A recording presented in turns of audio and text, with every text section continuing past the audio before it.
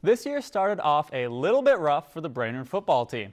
They lost their first two matchups of the season, but only by a combined 16 points.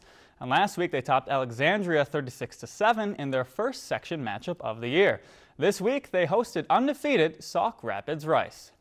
Brainerd's fans were fired up for this one. Warriors trailing 14-6, but Sam Miller is going to help the cause, finding Patrick Jervanik over the middle. He gets taken down at the 1, but Brainerd would punch it in to make it 14-12.